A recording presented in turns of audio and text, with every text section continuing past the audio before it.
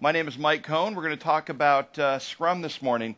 This being a Norwegian Developers Conference, being the Agile Day at the conference, I wanted to start out the first session that I'm doing, at least today, with just kind of generic Agile. What is Agile? What's the most popular Agile process, most prevalent Agile process, and go over that, hopefully laying a good foundation for a lot of the deeper topics this afternoon that you may be taking from me, Mary, Craig, or Kevlin as we go through the day. I do like to do it fairly interactive, so if you have questions, let me know. You may have to jump up and down because all I see are a couple of bright lights right now. Trying to move around. The only place I can get away from is kind of in a corner. But so signal me if you've got a question. I do like to take questions as we go. So with that, let's jump in. One of the things that I like about Scrum is that it's old. Scrum's been around a long time. Here's an article, or a reference from an article back in 1986. This was the very first article to talk about Scrum. This was in the Harvard Business Review, put out by Harvard University, one of the more popular business journals in the U.S. Article written by a couple of very well-respected Japanese researchers. Both have gone on to have very successful careers. One's a dean of a business school in Tokyo. In this article, they wrote about what they observed working well for development. And I pulled out one quote that I liked from this article, and it says, "The relay race approach to product development," relay race approach, we probably use the term waterfall more these days. So they say the waterfall approach to product development may conflict with the goals of maximum speed and flexibility. And they say instead what we want is a holistic or rugby approach. So here's where the name Scrum is kind of coming into things. We want a rugby approach where the team tries to go the distance as a unit, passing the ball back and forth. And they say that that may better serve today's competitive requirements. Now, I pulled this quote out of that article because I found a couple of things interesting about this quote, and it does set up this context for why we call Scrum Scrum. And what is Scrum? So a couple of things that I found interesting here. Maximum speed and flexibility. Right up front, the original authors about Scrum told us when it's most useful, when we're after speed and flexibility. All right, there, it sounds like a pretty good fit for software development. That's normally why we're doing software development, is we're after speed and flexibility. I like that this talks about the team trying to go the distance as a unit, passing the ball back and forth. That's what we're after with the Scrum metaphor here. I'm not much of a rugby player. I played one day in college. We used to play American football every Saturday in our dorm, and one of the guys in the dorm was from London, and he said, let's play a real sport. Let's play rugby one day. And he had us play rugby. It was a much tougher sport than football, but I don't know that he gave us all the right rules, because one of the rules had to do with a mandatory beer break every 5 minutes. Not sure if that's an official rule in the rule book or not, but it is? Okay. I have heard that from rugby players, that it's a pretty close to official rule. And it had to do with, the scrum in rugby had to do with some of the bigger guys on the team putting their arms around each other, pushing against the big guys on the other team. Other guys were behind. The ball was put in the middle, and we're pushing against each other. And it was this idea of trying to move the ball downfield as a unit. So the metaphor comes from this concept of the team sticking together, rather than like in so many other sports where it's like, you go over there and I'll kick you the ball, or you go over there and I'll throw you the ball. And it wasn't that type of orchestrated play. It was about the team moving as a unit. I like that this talked about may better serve today's competitive requirements. Yet look at the date, 1986. If this didn't work in 86, there's no way it works now. Right? If we couldn't do relay race or waterfall type development effectively in 86, if it was too slow then, it's definitely too slow now. Think about the pace of the world today compared to 86, those who were working in 86. Whole lot faster today than it was in 86. Sticking with the origins of Scrum, Scrum really got going in 1993. That 1986 article just kind of talked about it, laid out some foundations. There was a book that came out in 1990 called Wicked Problems, Righteous Solutions. I don't have that listed up here. I do have it later. We'll have a reference to it. And it said, this Scrum process sounds neat. Wouldn't it be nice if somebody tried this on software? Well, Jeff Sutherland saw that, and Jeff decided, yeah, it would work well for software. So Jeff started it at Easel Corporation in 1993, brought Ken Schwaber in as a consultant. Ken started working on that project. They then documented their work at the OOPSLAW conference in 1996. I got started doing this in October of 1994. Was my first Scrum project, so I've got quite a bit of experience with it by now. A few other things and a couple of books listed up there on Scrum. By the way, I don't know if they give you the slides as part of the conference. They're all up on my website. So if you want the slides afterwards, all of this type of stuff is up on my website, which is mountaingoatsoftware.com.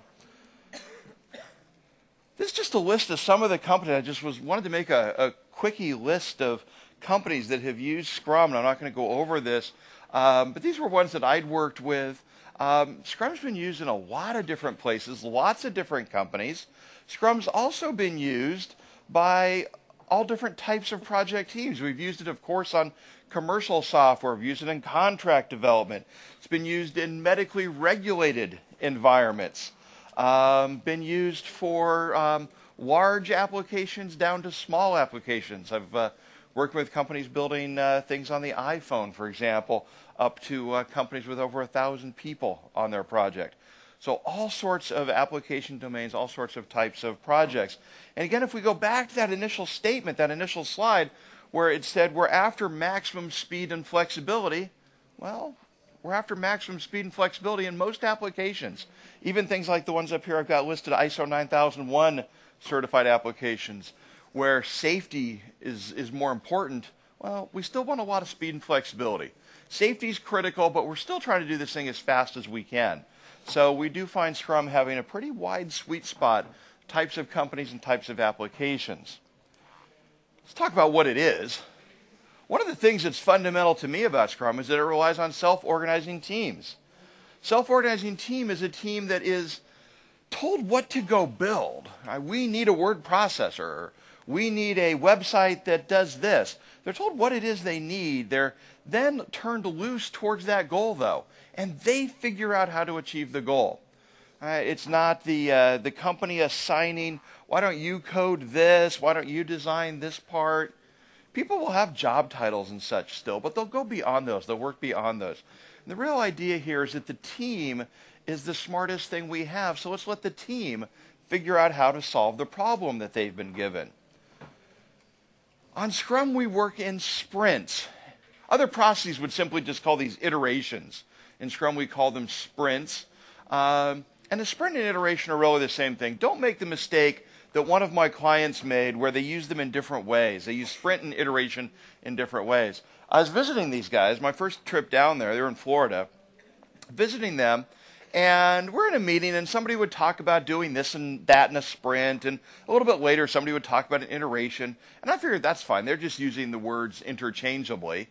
And later, it's about 2 hours later, somebody says, well, we do this when we're in a sprint, but of course it's completely different when we're in iteration. And I said, what? I said, I thought sprint and iteration meant the same thing here. And they said, oh no, they're completely different. And they said, a sprint is when we're working overtime, and an iteration is when we're working at a sustainable pace. There's a logic to that, right? That might actually make sense.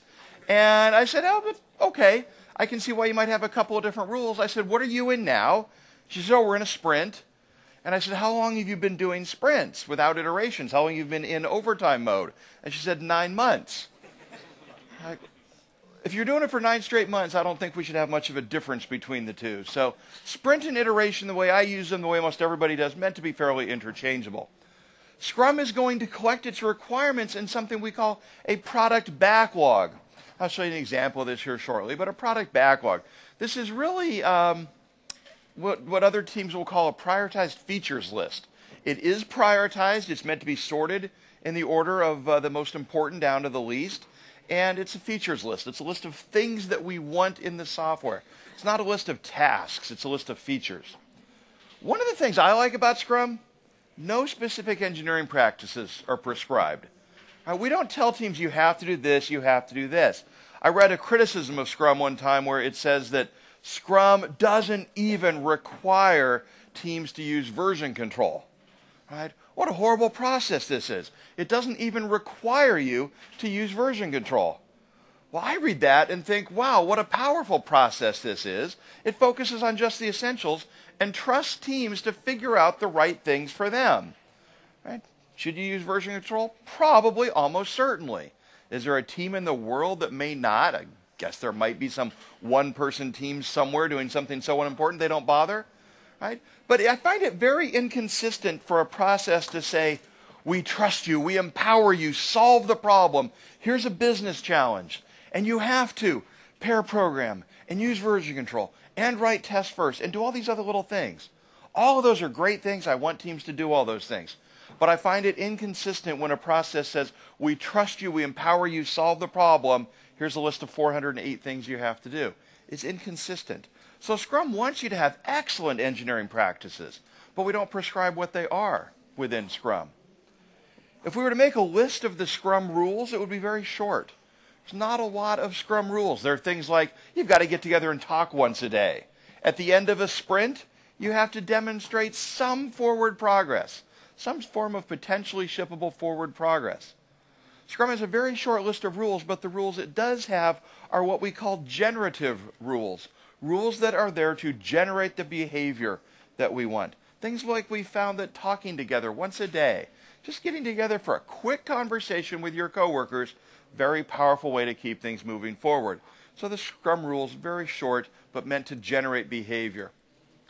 Scrum is one of the Agile processes. Agile Day today, it's an Agile process. The way I think about those is I think of Agile as like the term umbrella, or as like the term refrigerator. It's an umbrella term. I might go to the store. My refrigerator breaks at home. I go to the refrigerator store, and I walk home with a specific brand of refrigerator. I don't know what brands you guys sell over here for refrigerators, right? But I go to the refrigerator store and I leave with a particular brand of refrigerator. I might go to the Agile store and leave with the brand Scrum, right? There's other Agile processes. So Agile is an umbrella term that encompasses Scrum as well as some other processes. Now, where Scrum is going to be most useful for us when you're trying to find out, does this work for our project? Will this fit what we need to do? One of the ways to think about it is about the complexity level of your project and the uncertainty level on your project. Ken Schwaber, in one of his books, applied a diagram created by Ralph Stacey, who's a complexity scientist and professor over in London.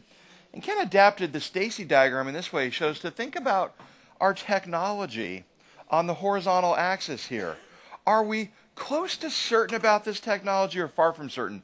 Basically, the certainty is about how it works and how we're going to use it. Maybe you were here yesterday listening to some great Microsoft talks and you learned something completely new and you're going to go do your first application with that technology. A lot of others here have used that technology before, but for you it's fairly new. You're fairly far over onto the right at that point. Maybe I've never done anything in Silverlight. Maybe I was here yesterday and I got inspired to go do a Silverlight application. It put me pretty far over on the uncertain axis there. In the vertical, we've got how well we agree about requirements. Do we think we know what we're going to build, or do we really have a solid idea? We know what this thing's going to be. We've thought about it fairly well. So if you map your project across these two axes, we end up with a couple of different possible ranges here. If you're way out on the right, way up at the top, in the anarchy region, we're doing something for the first time with this technology, and we're not really sure what we're going to build. We've got just a 3-line vision statement. That project is going to struggle. They're in the anarchy region. Too much churn and uncertainty on that type of project. Best thing to do there, not necessarily to use Scrum, but to move in on one of those dimensions. Go to a smaller project. Make sure you understand the technology. Or here's a project where you might want to invest a little bit more requirements analysis up front. Let's really figure out what it is we build before we dive in too hard. Down here in the simple, we know exactly what we're building. We're doing it with Java servlets yet again. I'm going to write my 10,000th Java servlet.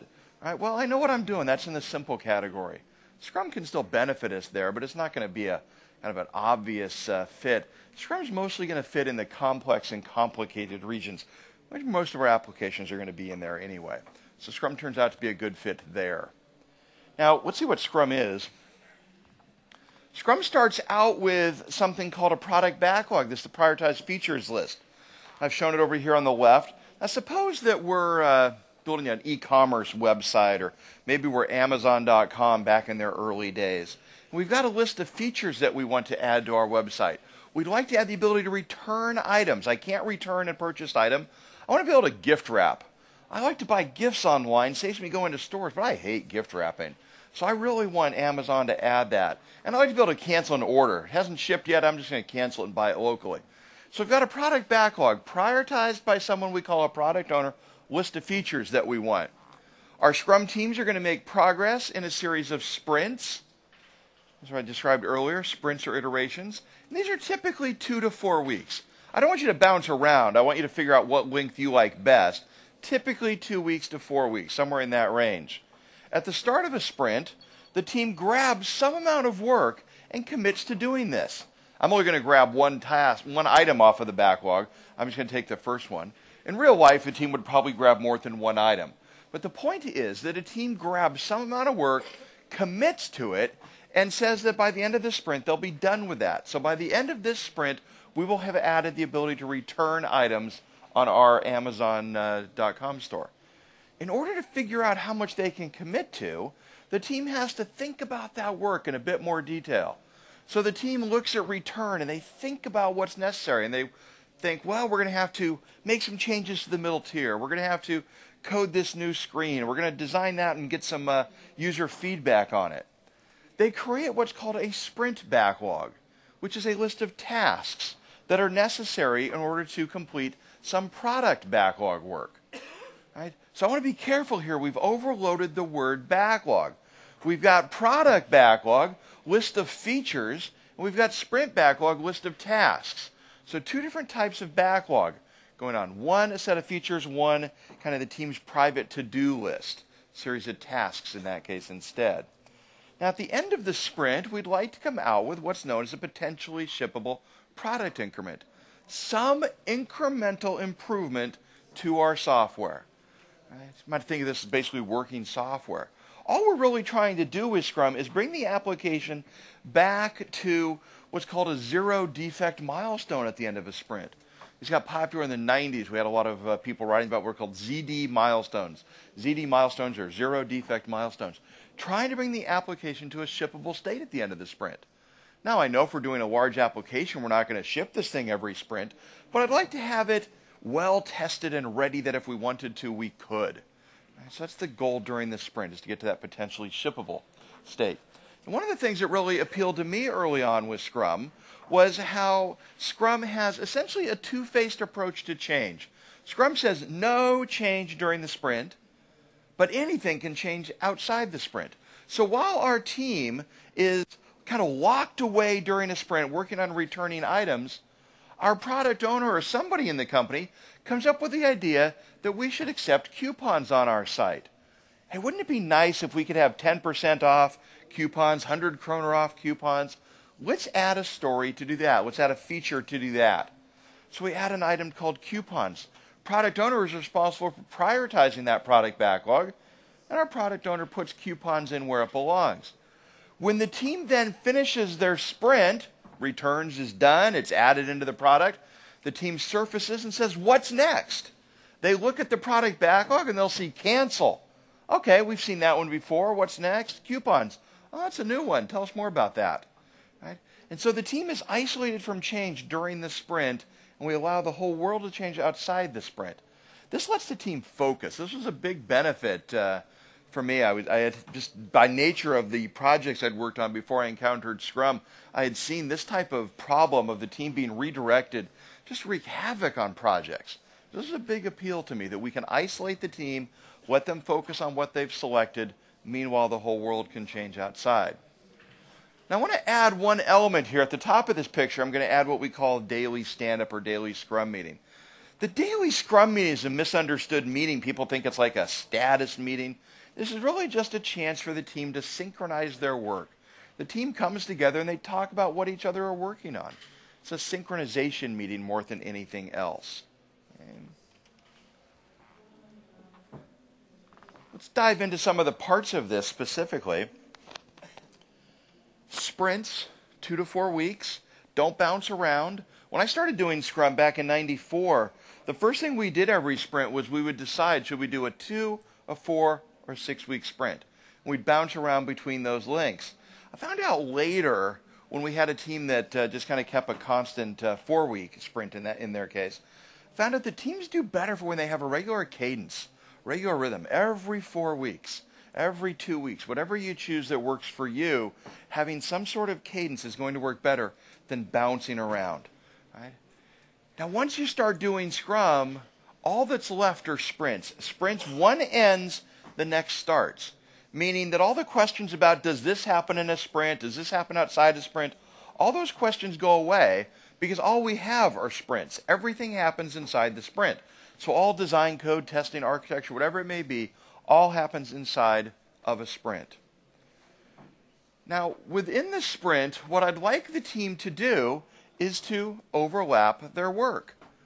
We want to avoid having something like the top, where we're showing requirements being done and then handed off to a designer. The designer hands off to a coder and then to a tester.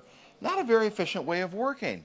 And this is what we saw we had in that initial slide where I was quoting the Harvard Business Review. This is the relay race approach or the waterfall approach. What we want instead is to overlap work. So I've got the work overlapping down here at the bottom. Now, I'm not so naive to think it's going to overlap 100%. But the greater that we can overlap the work, the better we're going to be. Let me give an example of what we might mean with this. A lot of times people think that testing and programming have a finish to start relationship, meaning I can't start testing until I finish programming. And that's not true. Testing and programming can be overlapped. It's a little bit harder. Teams have to shift some of their thinking. But programming and testing absolutely can be overlapped.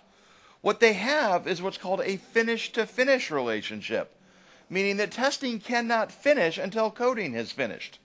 Right? I have to be done programming it before I can say I'm done testing it. But those can finish at essentially the same time or very nearly the same time. It doesn't have to be the case that testing starts only after programming finishes. And this is a common challenge for new Scrum teams, getting used to new ways of working and finding ways to overlap that work. Right? Big part of the power once they figure this out, but definitely hard to start with. Now, I've said no changes during a sprint. Right? No changes during a sprint. That often kind of causes some concern because people will be thinking, well, how would that work? You know, in my business, the environment is so dynamic. We're thinking of new things, and there's new interruptions. And what do I do if the server goes down and the team needs to reboot the server or to patch an application on the website? What are we going to do? No changes allowed. Well, what we're after here are the type of changes that slow teams down. We're after the type of change where we have that product owner or key stakeholder who comes to the team and says, I changed my mind. Now I want this. Right? Or I've thought a little bit more about it and I really want you to do this instead. Or this phone call with a client yesterday, now I want this. We're trying to keep those type of changes out. We're not trying to keep out emergencies.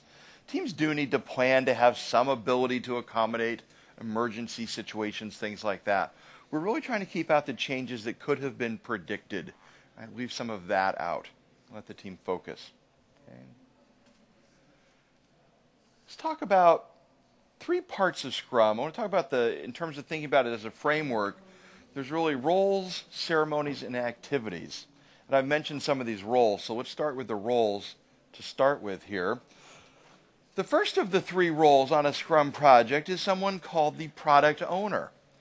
Product owner is really the kind of the key stakeholder on the project. This is the person who defines what it is we're going to build and makes the trade-off decisions, kind of the second bullet point there, the trade-off decisions about when should we release versus how much should be in there. Product owner might be sitting around today thinking, early August is looking good for a release. Maybe we should come out in early August with this product. Or, maybe let's come out in September. Let's put a whole nother month's worth of features. Our competitor hasn't released yet. And, it is a bit of a hassle to upgrade our software. Let's go one more month. Let's go until September instead of August, adding more functionality. So the product owner is the person who figures out the features we're going to build, is making trade-off decisions. This makes the person the one who's responsible for the profitability of the product. This is the person that we look to make sure that our project is earning back the investment, is making us money, whatever it is that we're doing this that justifies it on an economic sense. Product owner is the one responsible for that. So they're expected to know how to prioritize. They're expected to be able to adjust that every sprint. I hate how that bottom bullet point is phrased, and one of these days I'll figure out a way to reword that, make it sound a little bit better. But the product owner does do this. They do accept or reject the work product of the team during the sprint.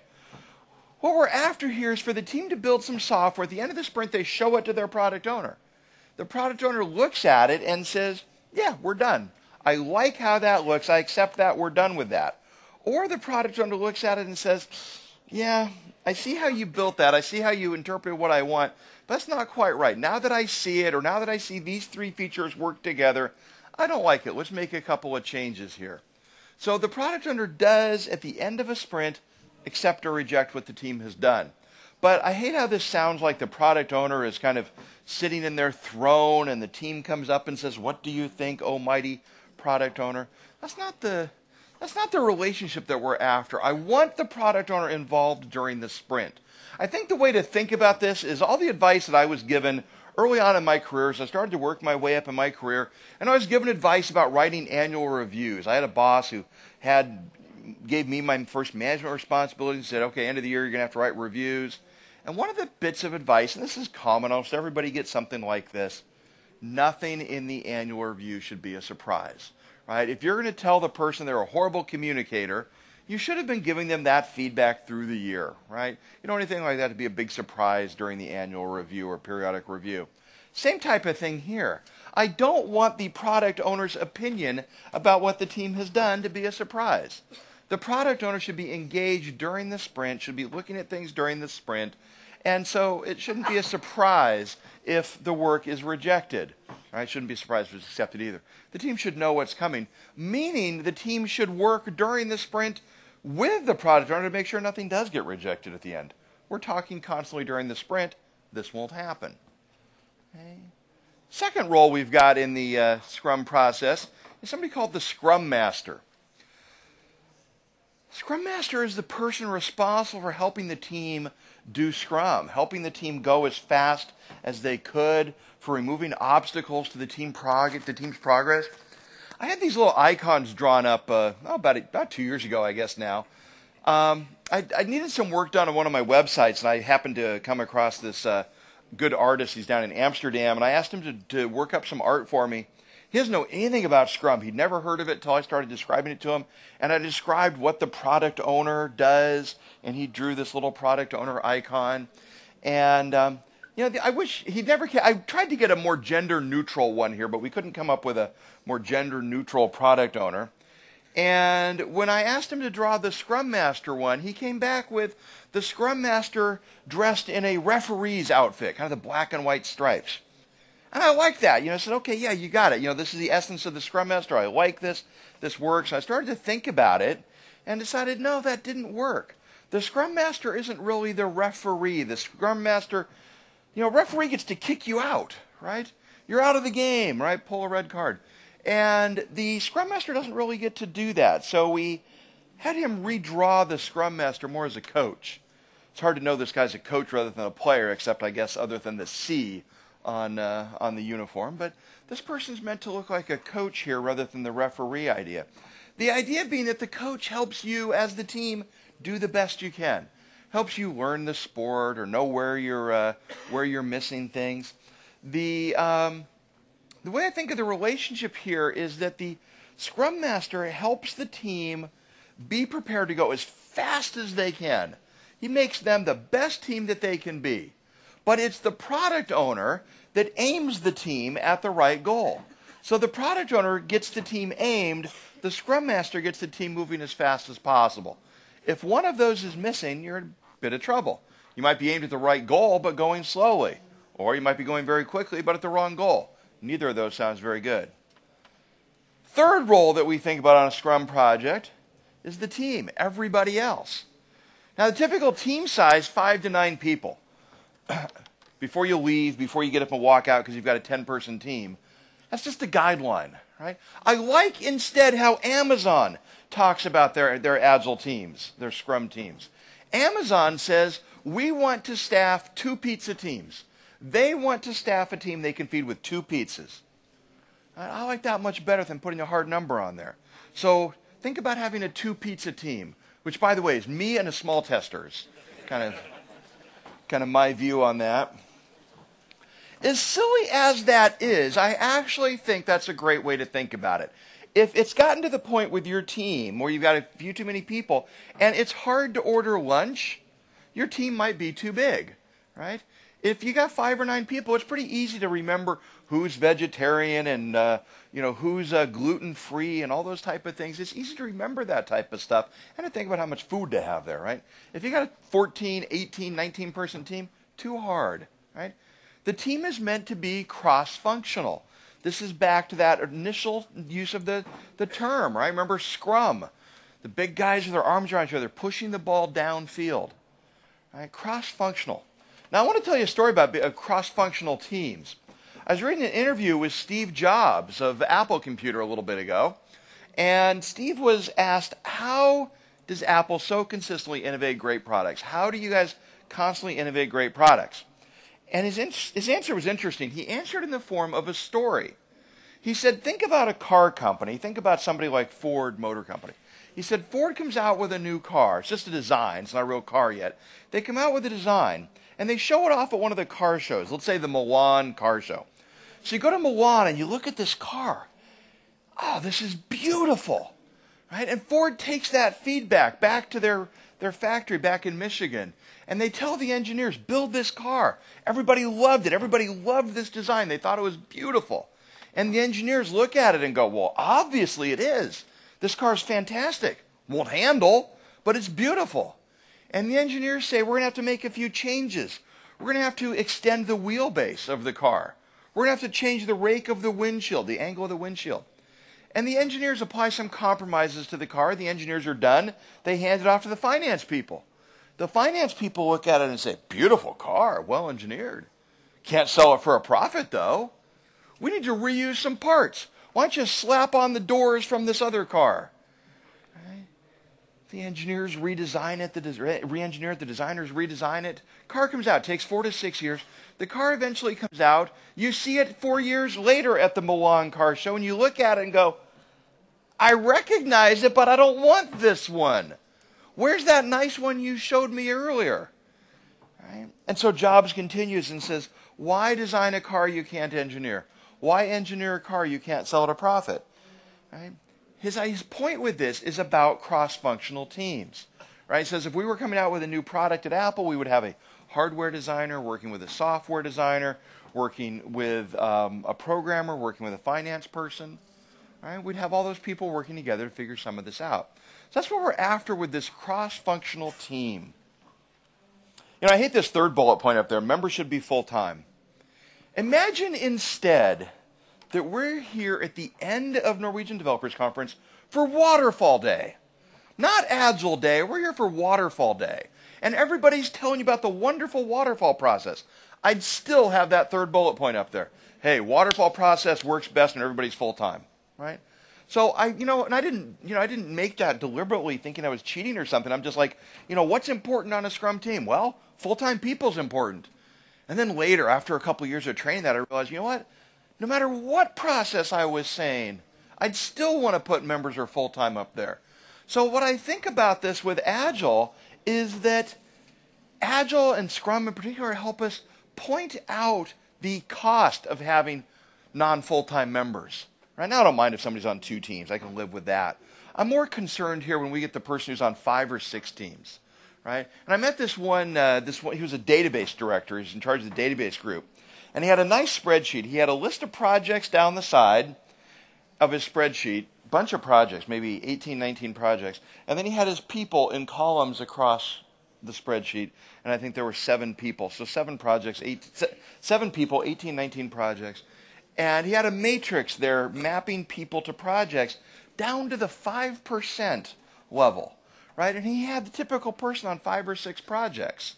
And they were on some projects, spend 5% of your time on this, spend 15% of your time on this. Right? No way. Right? I mean, you know what those individuals did? They worked on whatever they were being yelled at the most about. Right? Somebody screamed, they'd go work on that. They weren't going out and proactively allocating 5% of their time and 15% of their time. Right? Teams are self-organizing. Right? We don't really have a lead programmer role on Scrum. We don't have a lead programmer who says, you code this. We don't have those type of things. Teams figure it out. Now, if a team says, hey, you've been here the longest, why don't you make some of the decisions? That's okay. That's still self-organizing, right? But it's up to the team to figure that out. All right, so there's the team. Let's look at the ceremonies. We've got 4 standard meetings on a Scrum project, so let's look at what those are all about. First one is called the planning meeting, sprint planning meeting. This is the long, obnoxious meeting. We've got 4 meetings in Scrum, and some people say Scrum teams meet too much. It's like, well, if you're doing it wrong, it might feel that way. If you're doing Scrum correctly, it shouldn't feel like too many meetings, because 3 of them are very, very short. This one, long and painful. So let's look at this one for a moment. This happens at the start of a sprint, first day of a sprint. Everybody on the team comes together, and they figure out what they're going to do. Kind of split into 2 parts. The first part, I call this the prioritization part of the meeting, they talk about the backlog. They ask questions. They say, hey, product owner, we see this item on here about coupons. These 100 kroner off coupons. Tell us more about this. So this is the team's opportunity to discuss with their product owner about the backlog. What are we going to be building? And they're really trying to figure out what their goal is for the sprint. Our goal is this, and they're going to go after features like, maybe it's money-saving features, right? That'll get more customers in, features that will save customers money, right? Coupons, better shipping rates, things like that. That part of the meeting's over. The team goes into a second part of the meeting. This is the longer part of the meeting. During the second part of the meeting, the team is focused on what do we have to do to achieve that goal? And they talk about what tasks are necessary. Okay, we've got to code this. We've got to design this. We're going to have to test this. And so they create the sprint backlog, that list of tasks. So the second half of the meeting is all about tasks, how long those tasks are going to take. They estimate it in hours. And they come out with something called the sprint backlog. Sprint backlog, team's private to-do list. Here's what we have to do this sprint. Right? It's just a list of tasks that are used to achieve the goal that the team has selected. Now I want to show you a little bit more on sprint planning, show you an example here. The idea is that the team looks at features that may be on the product backlog, such as this bottom one. Say we're working on a travel site. As a vacation planner, I want to see photos of the hotel rooms. I'm trying to figure out which hotel I should stay at. Some photos would help me. So the team has that as a feature. They break that down into tasks and hours, as shown on the right over there. Code the middle tier, code the user interface, and then parentheses, those hour estimates for those. So during this, the team is doing high-level design discussion. I'd like to think that this stops a little short of getting up and drawing UML on the wall, but the team is talking through the design. How should we do this? Should we do this in that module? Should we finally take the time to clean up this one block of code? We got this one bit of code. We said we'd fix it. Should we do that now? Should we do this in the database instead? So we call this the sprint planning meeting, but I really think of 3 things is happening in this meeting. Planning, we're talking about tasks, estimates, hours, that is planning. We're also talking about technical design. Should we do this in the database? Should we do this here? Technical design. Third, though, product design. Should it be like this? Should we do the fancy version? Should we do a simplified version? How will this fit with this other feature? So 3 things, planning, technical design, product design, all happening in that meeting. That's why it takes a long time. People will criticize Scrum and say, oh, it doesn't allow time for planning, doesn't allow time for design. Well, it absolutely does, and this is the beginning of it. Design is not relegated that it has to happen in this meeting, but this is where it starts. Okay? So sprint planning meeting. First of the 4 meetings, the longest, in some ways the most important. This is one that sets the tone for the rest of the sprint. Second meeting that Scrum teams do, the daily Scrum. And teams will do this one every day. They'll get together briefly, 15 minutes. This is a very strictly time-boxed meeting. Right? The meeting starts on time and it is over in 15 minutes. A lot of teams do things like make people pay a small fine, right? Toss in 5 kroner if you're late, something like that. You have to pay a fine if you're late. I'm not necessarily in favor of that rule. I'm just saying it's a common one. It is a stand-up meeting. Most teams find this more beneficial to stand up. Right? I'm willing to bet that I'm less comfortable than you are right now. I'm standing, you're sitting. They don't look like the most comfortable seats in the world, but you're at least sitting down. Right? I get calls or emails. I get emails like this all the time. I'll have trained a class or something at a company, and I'll get an email a year later, tell me all about how Scrum's going for them, and they'll say, but we're having problems with our daily Scrum, and they'll go on and on and on. All I have to do is email back, stand up. Right? They've started sitting down, and now the meeting takes 25 minutes instead of 15. Right? So we do this as a stand-up meeting. It is not meant to be a problem-solving meeting.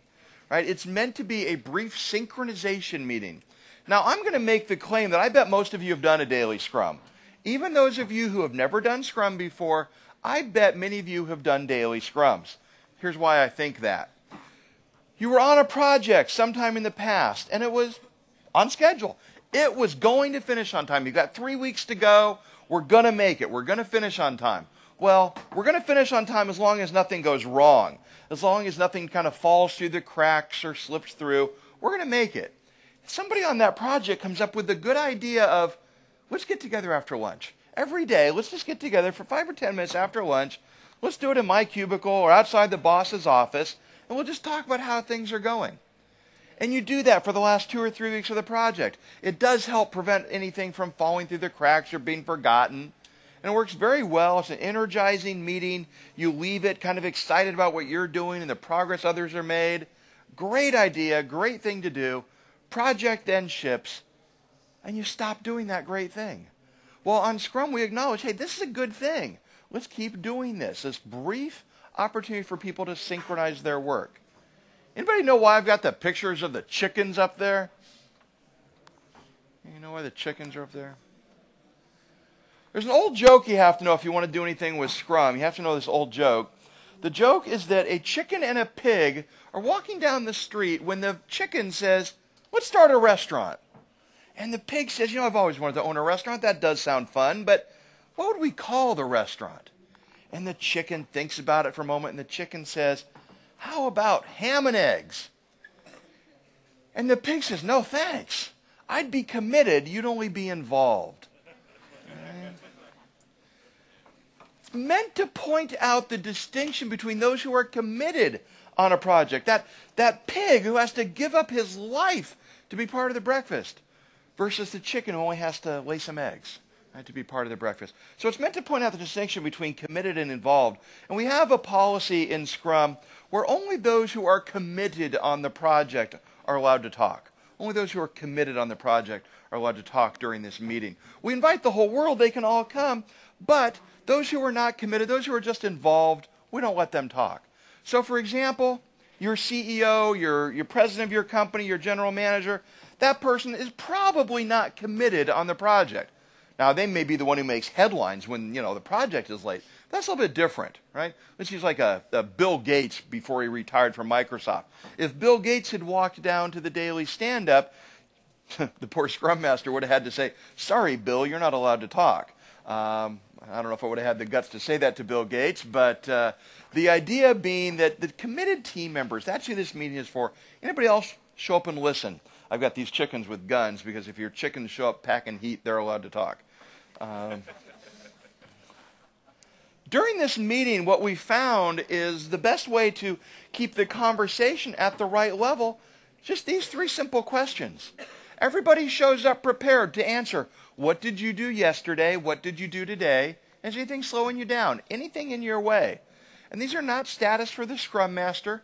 This is you talking to your team. When I train Scrum Masters, in fact, I'm doing a Scrum Master class next week, one of the things I'll teach them is to not make eye contact during this meeting. People always want to make eye contact. Right? They'll want to look at somebody to, have their focus for a second. And they'll look to the Scrum Master during this meeting. I tell the Scrum Master to be looking at the wall or look at somebody else or look down. Don't make eye contact. If you make eye contact, the person starts giving their report to you. And I want the report to be to the whole team, not just to the Scrum Master. So that's not what this is about. Sprint review. 3rd of our 4 meetings. We've had this planning meeting, the daily Scrum, the review. The review is where the team demonstrates what's been built. They show the product owner, here's where we're at. This is meant to be an opportunity to get feedback. Right? The team stops right where they're at, and then they show what they've built. They don't spend the next 2 days getting ready for it. They don't go make a bunch of PowerPoints. No slides. I've got that bullet point up here. No slides. If you want to spend an hour or two cleaning up some test data, something like that to make sure the demo goes better, I'm fine with that, because that's all about maximizing or optimizing the feedback we're going to get. But this is not meant to be some sort of detour. The team doesn't take a detour for 2 days to get ready for a review and then start the next sprint. This is just a, hey, we finished up yesterday at 5 o'clock, here's where we're at. And they give the quick review. Right? Typically 30 minutes, maybe an hour. Right? It might go longer in some teams, some really fast teams. A lot of people have come in to look at it. It might go longer in some context. Typical, especially I like 2-week sprints, especially with a 2-week sprint, 30 to 60 minutes, plenty of time to get some feedback on this. Right? It's only 2 weeks. How much could we have built in 2 weeks, even if we're fast? Okay? One of the phrases that we use a lot in Scrum is the phrase inspect and adapt, meaning look at how it's going and make changes. This is the inspect and adapt meeting on the product. Hey, here's what we built. Do you still like it? Are we going the right direction? Yeah, I love that. In fact, I like what you did here so much. I want you to do more of that over here. Or, no, I don't like what I'm seeing here. Let's go get some customer feedback. Inspect and adapt on the product. Well, we also inspect and adapt on the process. How well is Scrum working for us? So one of the things that teams do is a retrospective at the end of every sprint. 15 to 30 minutes, maybe a little bit longer occasionally. 15 to 30 minutes, plenty of time on a regular basis for the team to reflect. Think about how Scrum is working for us and look for things that we can do better. I'll just show you one way I like to do this meeting. I like to do it with what's called a start, stop, continue meeting. What should we start doing that we're not? What should we stop doing that we are? What is wasting us time? And what should we continue doing? What's working well for us that we'd like to continue? So we have the team just shout out some things that we want to start, stop, and continue. Maybe we vote on it, we work on the top 2 or 3 things. So this is about improving our use of Scrum as a process. So inspect and adapt on the product through the review, inspect and adapt on the process through the retrospective. Okay. Let's look at the Scrum artifacts. We're going to come out with a backlog, a product backlog, and burn down charts. Product backlogs, the features list. The prioritized features list, all the things that we want on a product. That's all this slide is saying. Let me show you an example. So we might have a product backlog in an Excel spreadsheet format, Google spreadsheet, something like that looks like this. If we had a travel website, allow a guest to make a reservation. The next couple are written in the form of what we call user stories, which is what I think my next session this morning is going to be about. User stories are a great technique for writing product backlog items. They put the user front and center. They make it more obvious what we're after. All right, these ones may not, because these aren't the greatest user stories. They were just short ones to put up there. But a user story is a good technique that Agile teams have found for talking about and collecting requirements. So some of these next few ones are that. Things like, as a hotel employee, I can run a revenue per available room report. Now, that's just a short statement of what we want. There'd be a lot of detail to have to dig into about that. All right, this is a product backlog. Teams typically focus their product backlog around a sprint goal. A sprint goal is a summary of what we're going to try to achieve in a sprint. These are 3 from real projects I worked on over the last few years. Let's touch on the first one here. We had doing a application in a bioinformatics company, and the company had a wonderful application for doing individual genetics. It could look at Mike Cohn's DNA and do all sorts of fancy graphs and charts and visualizations, analysis. It was great at that. But the company wanted to get into what was known as population genetics. Population genetics would be looking at me, my uncle, my daughter, a cousin, right, my father, and saying, what does the Cohn family have in common? And looking for how genetic markers were getting passed through that family. You can see that's slightly different, perhaps somewhat related application, though. So we set that up as a goal. We wanted to take our existing application, and the team that was working on that set up as their sprint goal, focus on population genetics features. We had that as a goal for the next 2 or 3 sprints. I think it was 3 sprints. So for the next 3 sprints, every time we had a prioritization or planning meeting, we looked at it and we said, okay, what can help us achieve our goal of getting more population genetics? We had other requests come in, things like improved performance at this area. No, we'll do that later. Right now we're focused on population genetics support. Right? This kind of helped the team structure their product backlog because they knew what was the highest level priorities, population genetics in that case. So that was the first artifact, is product backlog. Second artifact the team works with is the sprint backlog. Sprint backlog is the team's private to-do list, the list of things they want to do. Right? And individuals sign up for this. This is the third time I've said this. Nobody assigns it to them. Each person picks what they're going to work on.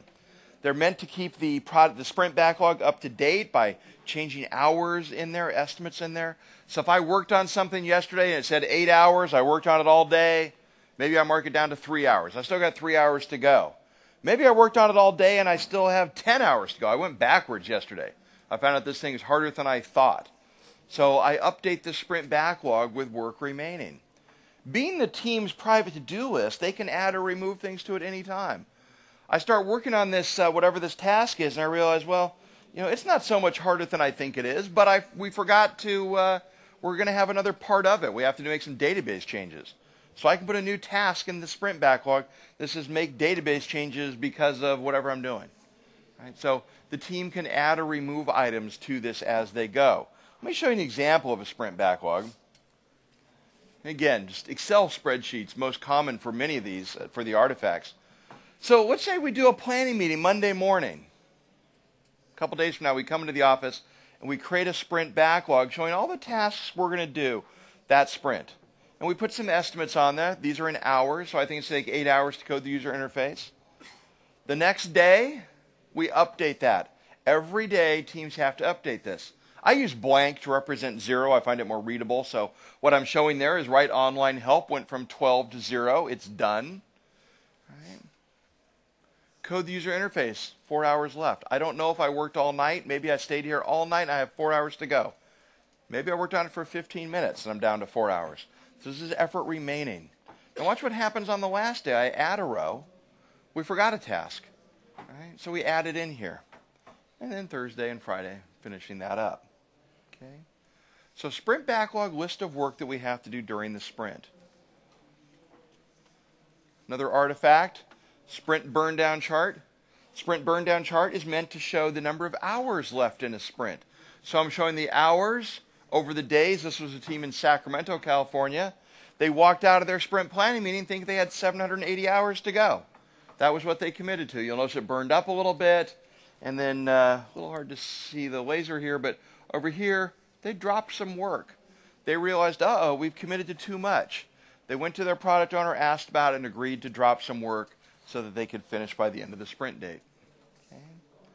I just want to show you how one of these is created, because this is such an easy thing, but I find that it doesn't happen often enough. And it should just take a minute a day. Team has a sprint backlog. Every day, the Scrum Master adds up the number of hours on that sprint backlog and puts another dot on the burn down chart. So all the Scrum Master has to do is to look at the, if these are, a lot of times teams will write this on the wall. Scrum Master will have to add up the tasks that are on the wall. It might be in an Excel spreadsheet, in which case all this happens automatically. If you're using an automated tool, there's a variety of tools out there for doing this. Teams will just get this out of a tool. But this is just something that's once a day, and this is not a micromanagement technique for the boss to manage a team. This is a micromanagement technique, if you want to call it that, but it's for the team managing themselves. The team uses this to look at and see, have we committed to too much? Maybe not enough. All right, so once a day, the team updates their sprint burn down chart. Will not take them long to do. I think the last thing I want to talk about here is scalability, just to show that Scrum does scale.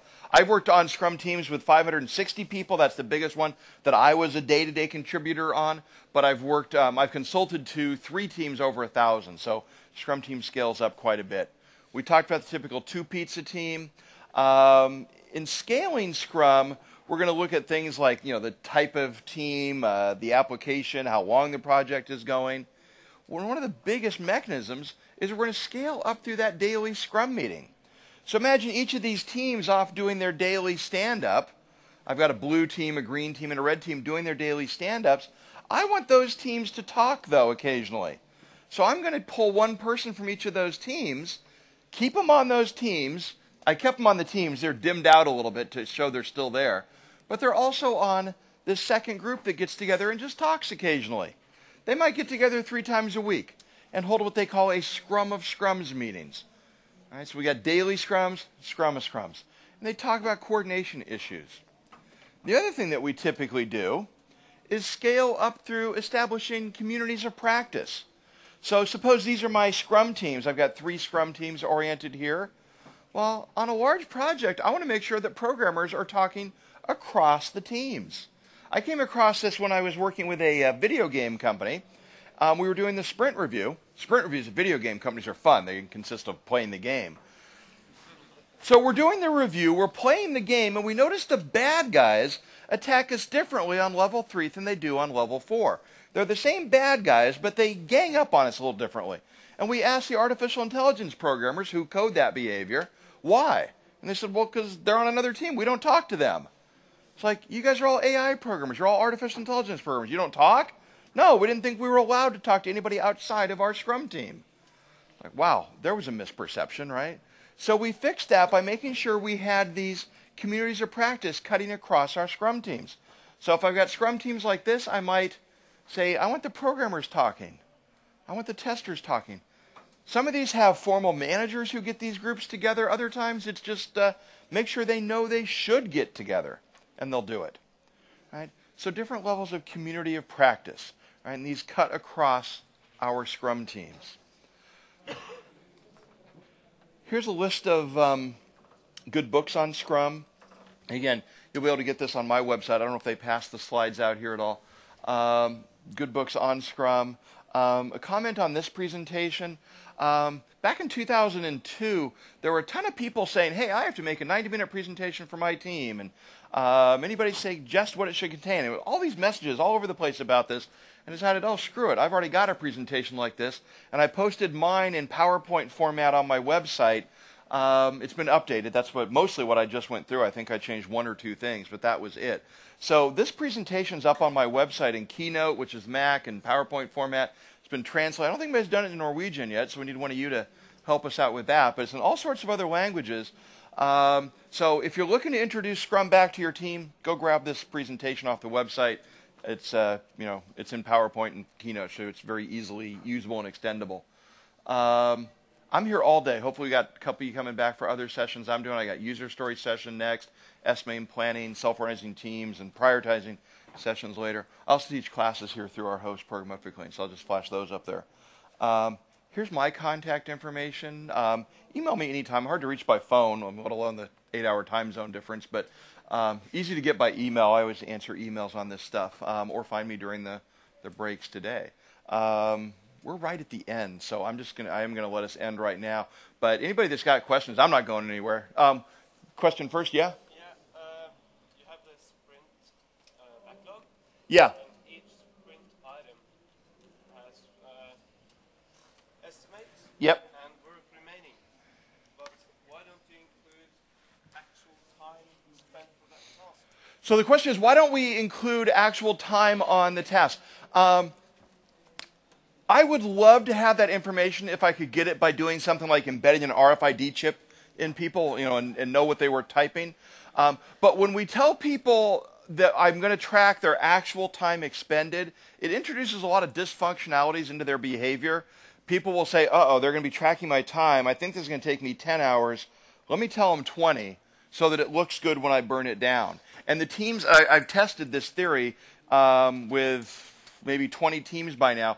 Teams that track actuals, if I look at their burn down charts, very rarely do we ever see any increases in the burn down charts because people are kind of feeding out their estimate using that pad. Teams that don't track estimates are much more likely to seem realistic because I will see variability in their burn down chart. I will see it occasionally get worse. And so while I'd love to have that information, what I find is it introduces a little bit of dysfunctionality. People worry that they're being tracked by that. So as much as I'd like it, it just introduces dysfunctionalities. So let's call it officially over so you guys get your next session. But anybody who does have questions, hang around. Ask me questions as long as you want because I'm not going anywhere until the next session starts. So thank you very much.